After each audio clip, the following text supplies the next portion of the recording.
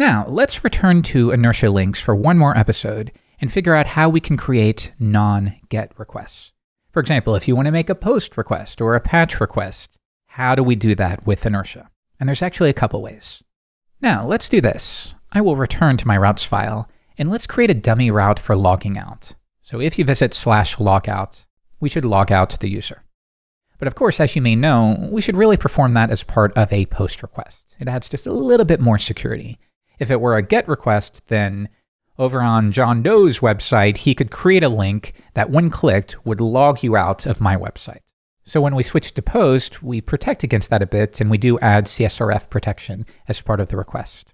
Okay, now we don't have any authentication system here. I haven't pulled in Laravel Breeze or anything like that. So I'm just going to die and say logging the user out. All right, we now have our endpoint. The next step will be to return to our Navbar, and let's add another link here to log out. Now, of course, in future episodes, I will show you how to conditionally display links like this based on, for example, if the user is signed in or not. But that's getting a little ahead of ourselves. Right now, we're still playing around with Inertia links. Okay, so yeah, if I did this, well, of course, it's going to make a GET request to that endpoint. Let's give it a shot. So back to Firefox, I give it a refresh, and here's our logout link. And yeah, of course, if we run it, well, two things. Of course, it fails because we haven't registered a route to respond to a GET request to log out. But second, notice when we have errors in Inertia, they display in this nice modal. And we're going to set this up so that it only displays in your local environment, but nonetheless, it's incredibly useful. I like it a lot, and I think it actually was inspired by Laravel Livewire, which is pretty cool when the two can inspire each other. So anyways, how do we turn this into a post request? Well, as you know, traditionally, you would have to wrap the whole thing in a form that submits a post request. But Inertia has a little bit of sugar to clean this up. Let's add the method attribute and set it to post. Okay, that's all we need to do. So if I come back and give it a refresh, I'm going to bring up the network tab to XHR.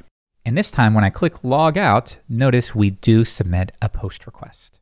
And we do get the response from that endpoint. All right, but let's see what's going on here.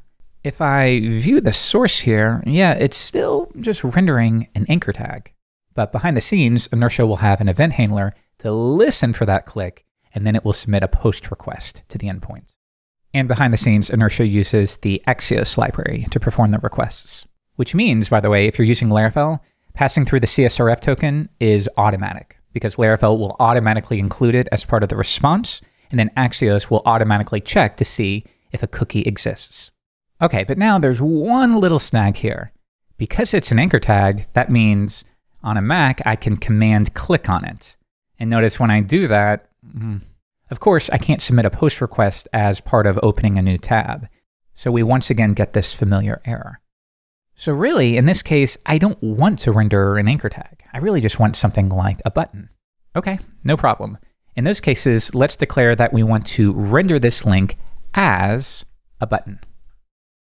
And now, notice if I refresh the page, we have the default styling here, but we are rendering it as a button. And we get the same thing when I click on it.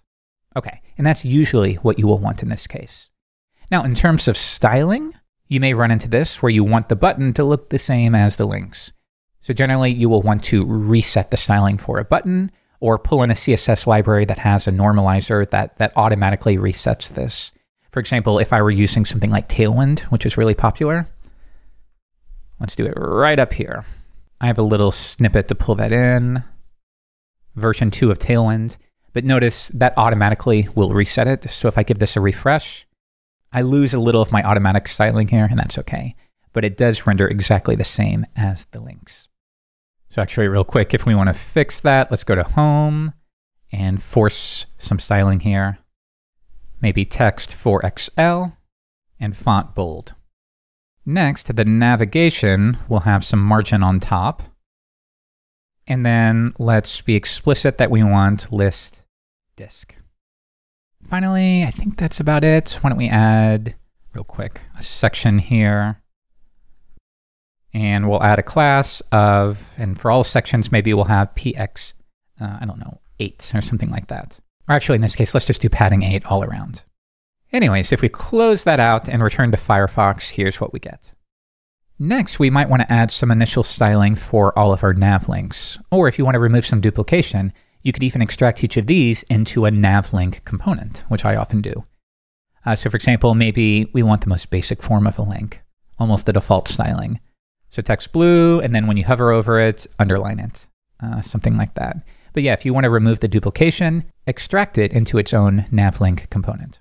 Anyhow, come back, and there we go.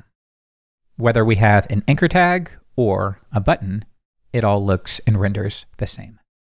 And this time, if I command click to try to open it in a new tab, it's not going to work because it's not an anchor tag, it's a button. Now, in closing, of course, you can submit any request type you want. So if you want to submit a patch request or a delete request, you can do so. And you can even pass through the data as an attribute, which is kind of cool. So for example, if I wanted to say foo is bar. Now, if we come back and refresh, have a look here. When I make the post request, notice that it will pass through that data as part of the request.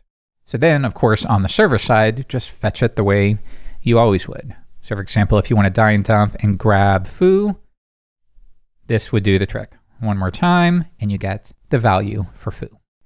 Now, in closing, I think you'll find, if I switch back to the nav component, this is incredibly useful for simple interactions like this, where typically you'd have to create a form, listen for it to be submitted, and then make the AJAX request. You can now do it as part of the link component. But for larger things, you might want to instead reach for Inertia's form helper. But for now, this should get you going.